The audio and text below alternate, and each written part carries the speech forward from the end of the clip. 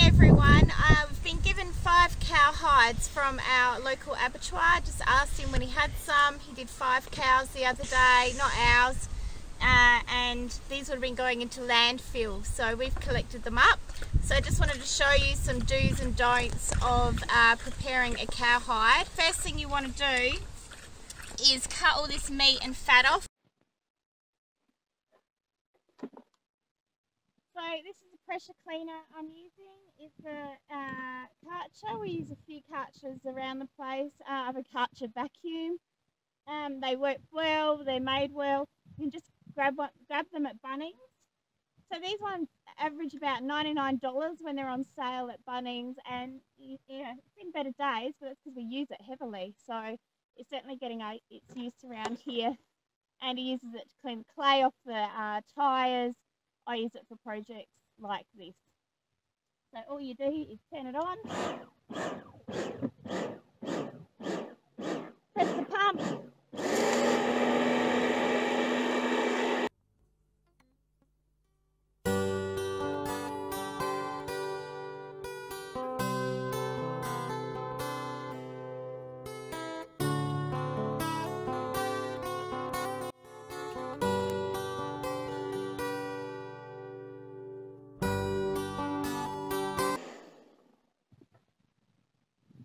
so you can see it just really, that fat's a lot looser and more lifted now, whereas the fat I haven't done, I can't even grab it and pick it up.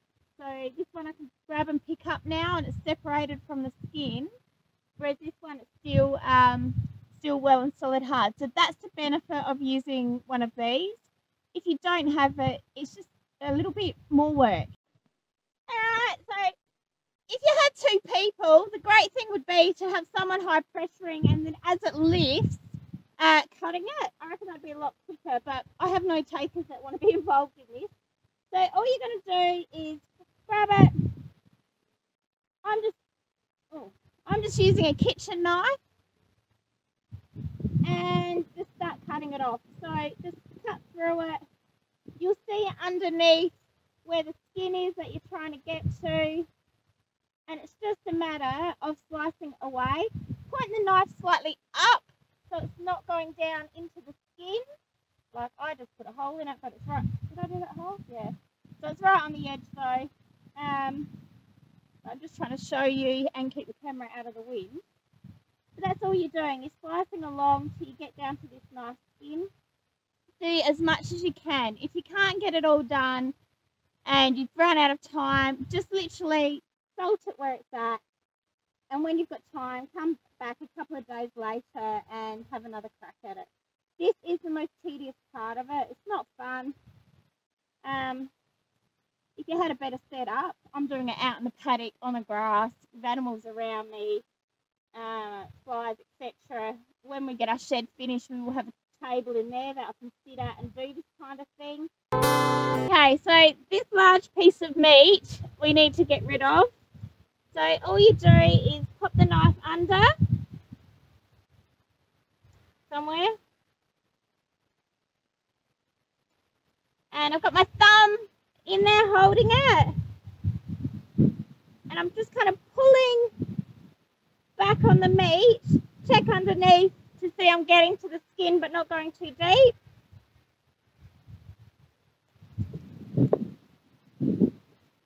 And just cutting along it.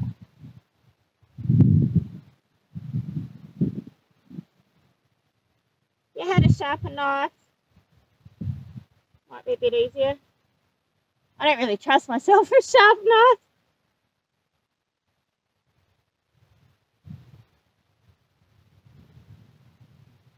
This is a bit of low fat meat.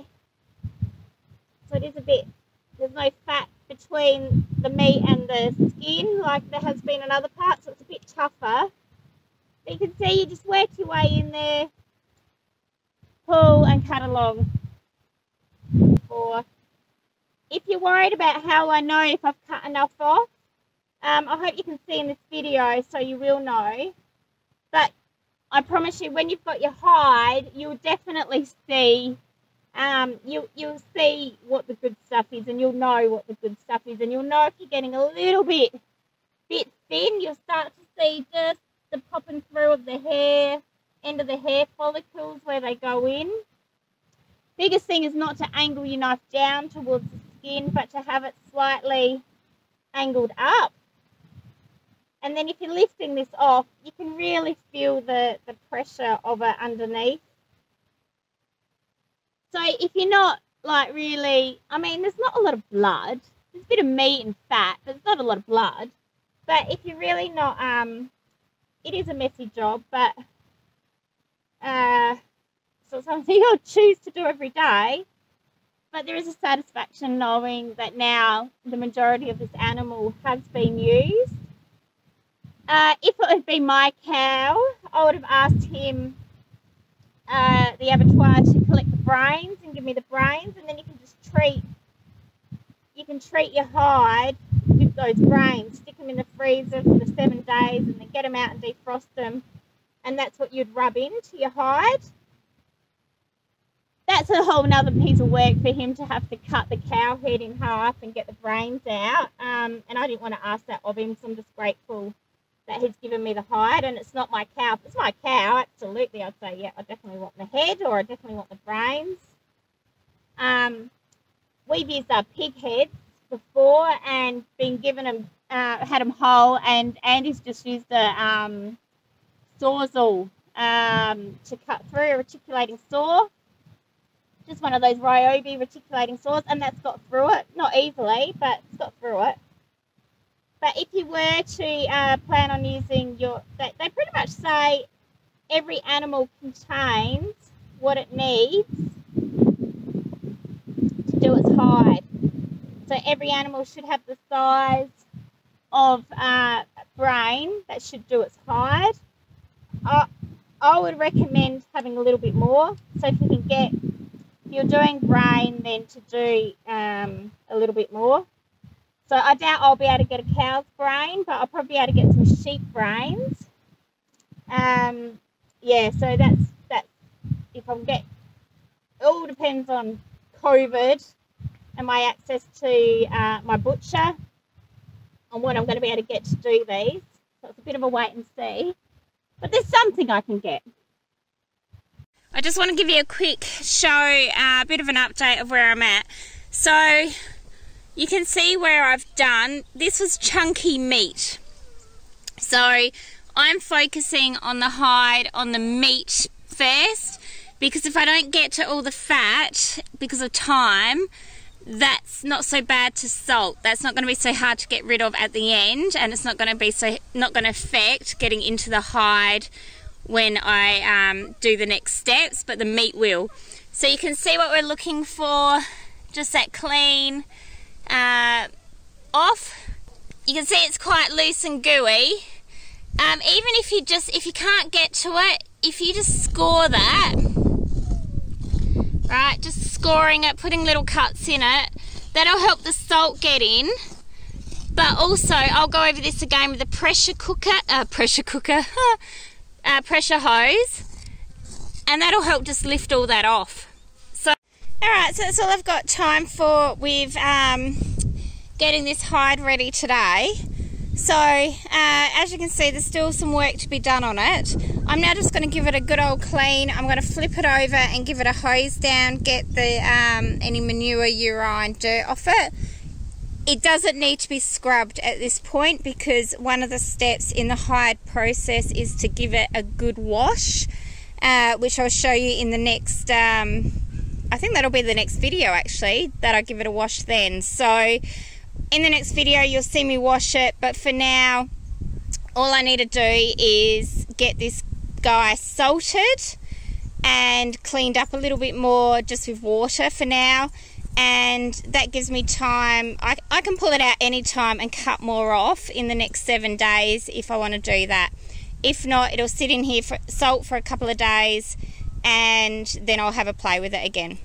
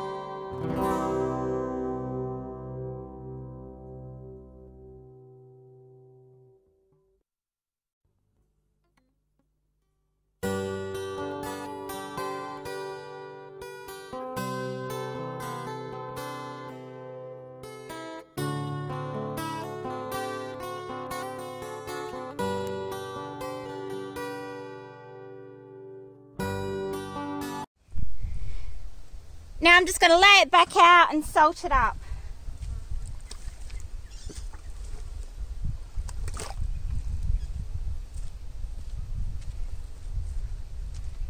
You want to keep it damp, it's a lot easier to work with. If it dries out, you just have to rehydrate it. But this amount of water will be a good thing. So if you're doing this in a garden, this is a spot when you would move it. A finer salt's probably better. But again, COVID-19, this is all I could get my hands on. It's just a bit coarser. But as long as you get a good covering, it's fine. Oh yeah, my cuts in my hand are loving this salt.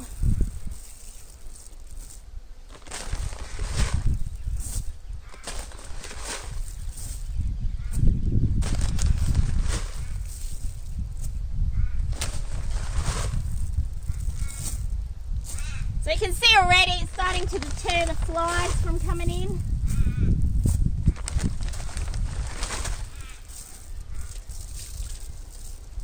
And what you're doing now is preserving your hide. The salt will help break down some of that fat and sinew, make it a bit softer for next time I work on it.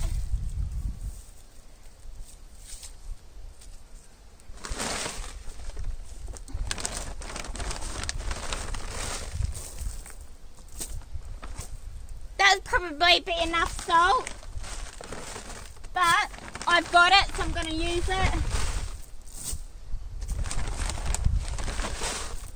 Woo, I'm ready for a cup of tea.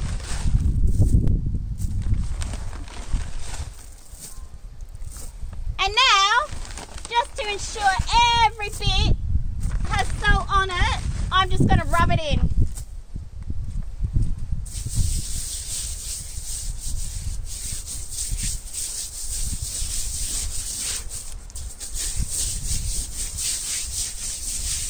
It'll definitely be a shower before a cup of tea.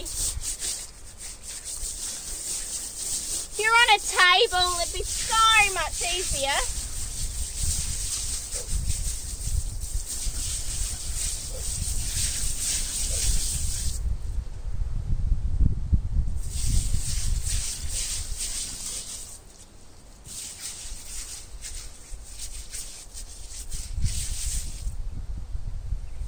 You've got an edge done, just fold it in on itself.